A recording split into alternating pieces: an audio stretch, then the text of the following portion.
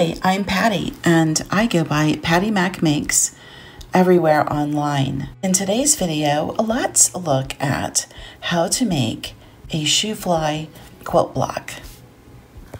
It is constructed of 2 different colors and 2 different shapes. I used yellow and a blue for my colors. I selected them because of the way they work with each other in terms of being complementary colors, and so that gave me contrast that I was looking for in creating a block that would really pop. I think the easiest way to set up something that is a 2 fabric combination for a block is to either go with light and dark or do complementary colors, and you can use a color wheel to determine those. The Shoo Fly Quilt Block is constructed with half square triangles that we have in each corner, and the remaining blocks are solid blocks. This is a 9 square constructed block, so you have 3 across and 3 down. This row is constructed by first making your half square triangles, trimming everything to the correct size.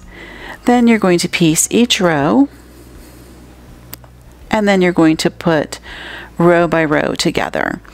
And of course, the important part of this is to make sure that all of your intersections meet up and are nice sharp points.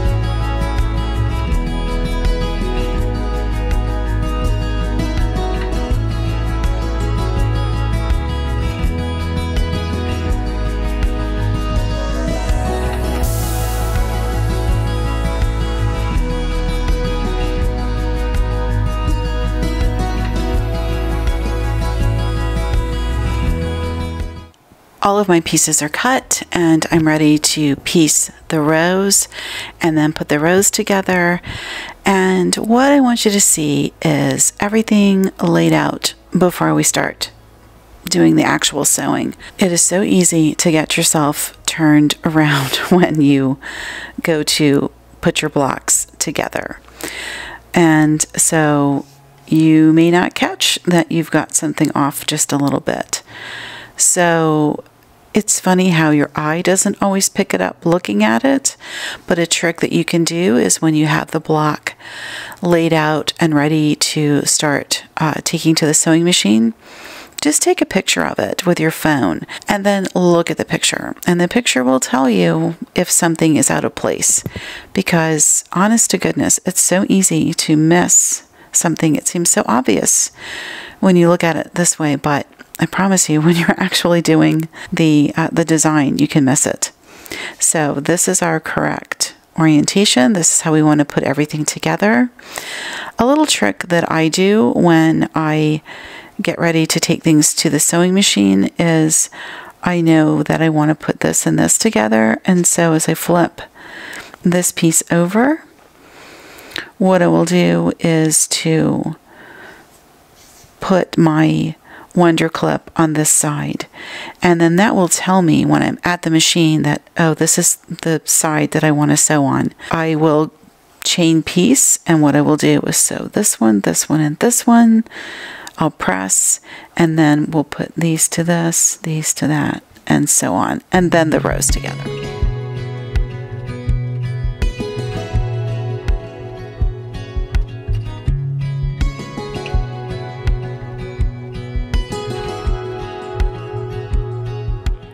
Our 3 rows are put together, and I've laid them as they're going to piece together for the final block. I want you to see the back.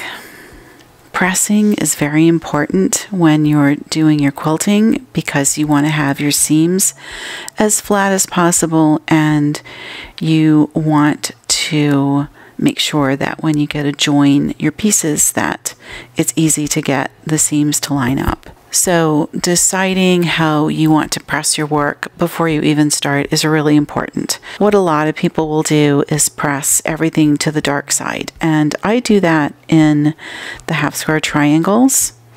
But when I am piecing half square triangles into a block, I always press my seams open, and I do that so that I can see the point of the tip of that triangle, and that is a visual cue for me as I'm sewing that seam that I know I have to stay on the outside of the point in order that I still have the point on the block itself.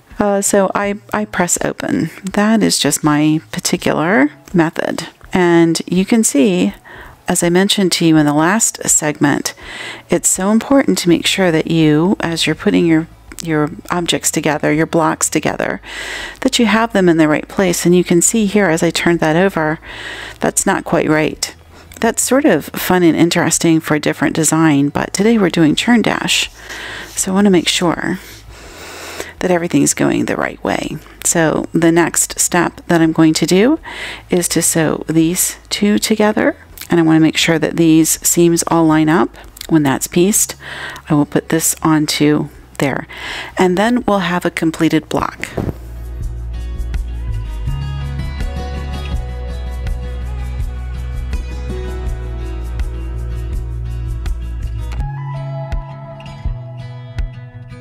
So easy to put together, but still very rewarding and so pretty. And I just love this block, especially for beginners, because it lets you really play with just two colors, and you can really go to your stash and experiment with the two colors.